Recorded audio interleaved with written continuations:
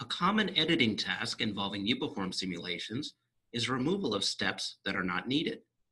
In order to do this, simply navigate to the Steps pane located on the left and highlight the step that you wish to delete. In this example, we'll highlight step number 2.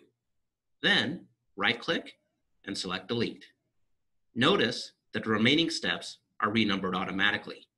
Additionally, you can use the Delete key on your keyboard as a substitute for the right-click delete action.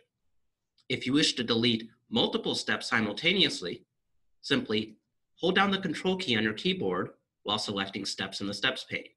In this example, I highlighted steps 2 and 3. If I then proceed to right-click and select Delete, both of those steps are deleted.